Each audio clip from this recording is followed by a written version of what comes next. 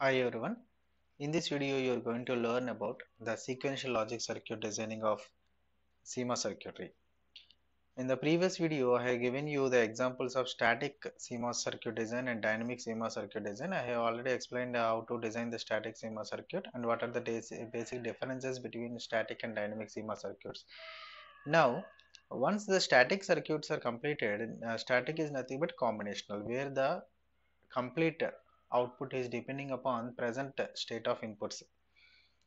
Okay, and as well we can also say the static inputs are nothing but static CMOS or logic circuit is nothing but where the inputs are static. Dynamic means the inputs are continuously changing where the clock signal is involved, that is nothing but dynamic signal. Coming to the combinational and sequential logic circuits, combinational nothing but any type of gates that depending upon any type of logic circuit that depends on the present state of inputs. Okay, like a multiplexer, decoder, encoder, and all logic gates, all these are your combinational logic circuits. Now coming to sequential logic circuits where there exists a memory element. Memory is nothing but whenever I say memory, you may have a point in mind that is a flip-flop. Okay, so a combinational circuit along with a flip-flop, we can call it as a sequential logic circuit design. Now we are going to see what is that sequential logic circuit design and how to design that sequential logic using a combinational logic circuit. This is the logic diagram. See, combinational logic circuit we have. For this combinational logic, inputs are applied which are nothing but current inputs, which are nothing but current inputs, or we can say present inputs.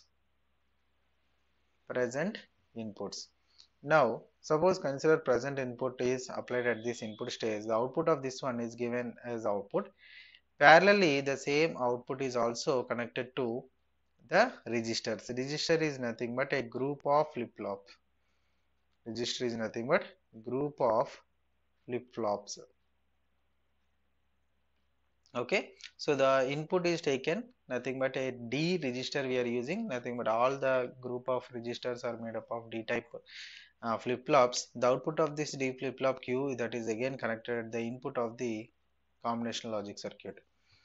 So this is passed output. Passed output. So a sequential logic circuit depends on current inputs and as well as passed outputs.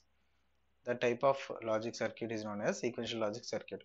So in order to store this passed output, we are using a memory element. If it is 1 bit, we are using a flip-flop, one single bit flip-flop. If it is a multiple input, then we go for the multiple input flip-flop like nothing but register. Okay, flip-flop definitely should have a clock signal. Now, if you see the timing waveforms for the sequential logic circuit, which changes the state after some time, this is known as setup time. Okay, see here the clock is changing from 1 to 0 like this so that the previous data is continued. See here, previous data is continued. Now here the previous data is continued. This is the output waveform and it is the input waveform. This D indicates the input waveform, Q indicates the output waveform. Here the input is changing up to from here to here, it is a constant one. So the output is also looking like the input signal because the clock signal is in the disabled state. As there is no clock, even if the input changes, there is no change in the output. Now coming to the change in the clock signal where it is changing from 0 to 1. It is changing from 0 to 1.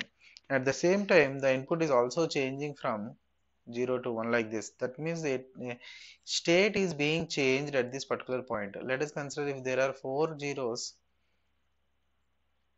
then it becomes 0 0 0 1.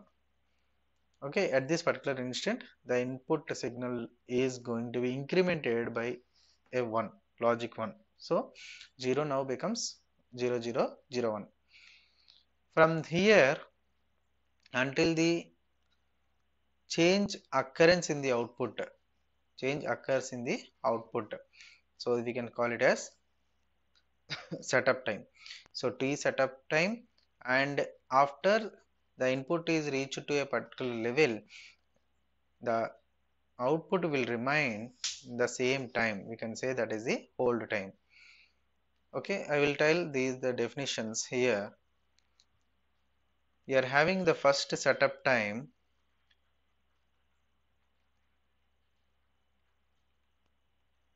Setup time.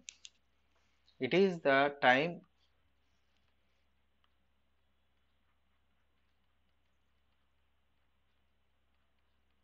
It is the time that the data inputs that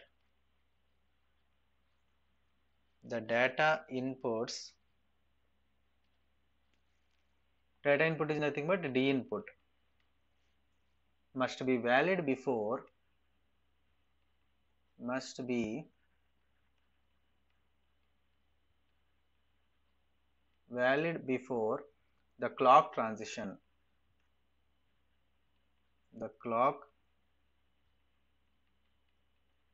transition, that is the 0 to 1 transition for a positive edge triggered register. 0 to 1 for positive edge triggered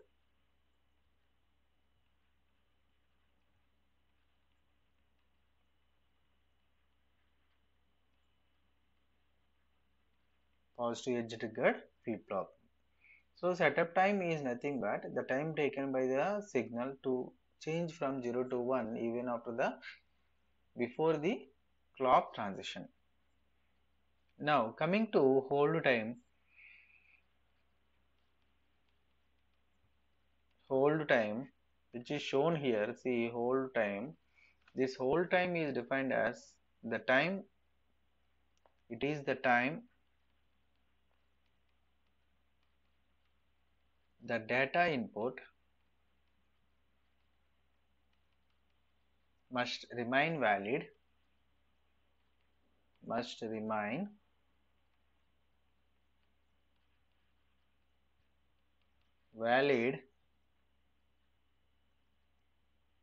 after the clock edge. After the clock edge. That means even the clock signal changes from 1 to 0 or 0 to 1, whatever the data that it has in the setup time, that will be continued for some duration. That time is known as hold time. Okay, so these are the timing metrics, we can say timing metrics for this sequential logic circuit design. Now let us see the parameters that are related to time for the registers. Let it be propagation delay.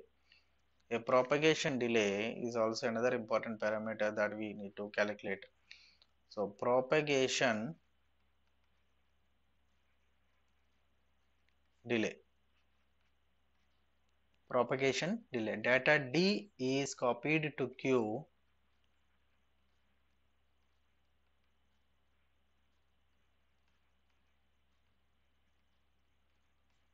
Data D is copied to Q after the worst case propagation delay. After the worst case propagation delay,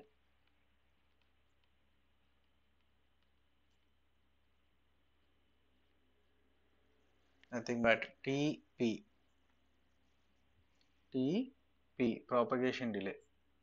Okay, so data D is copied to Q after the worst case propagation delay. So minimum propagation delay, you can say minimum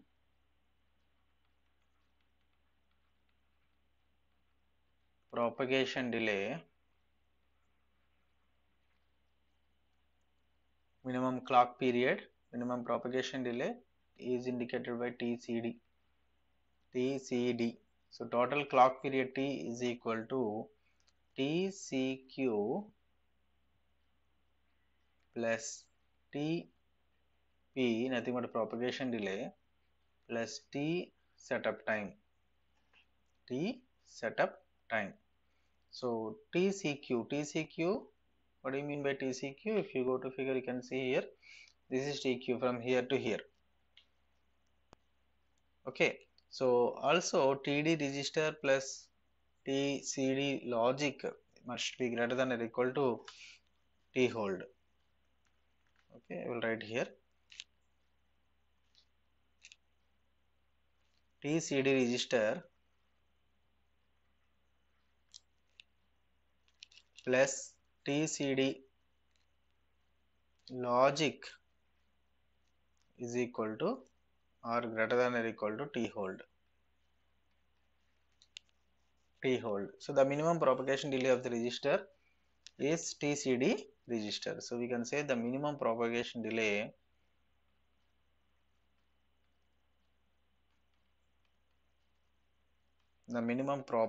propagation delay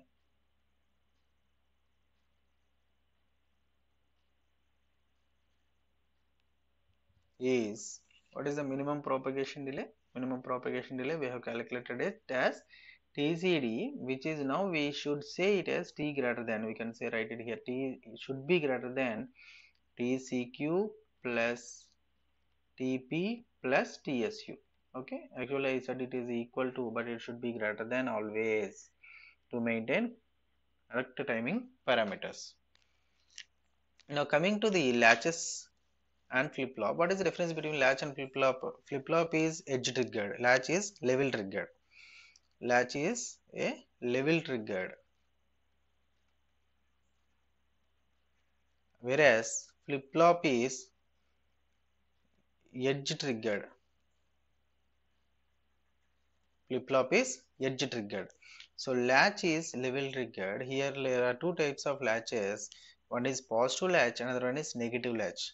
Positive latch is nothing but whenever a positive cycle occurs in the level, there the output will be changed according to the input. See here,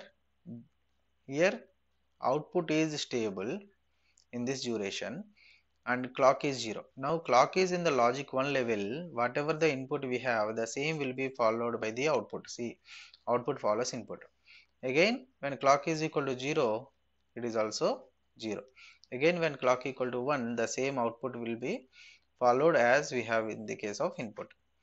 Coming to the negative latch is nothing but the same case is coming over here also, but here negative 0. Whenever 0 is there, logic 0, the output will follow the input, and during 1 there is no output. This is the way how the latch works, and flip-flop how it is differed from the latch. Okay, thank you.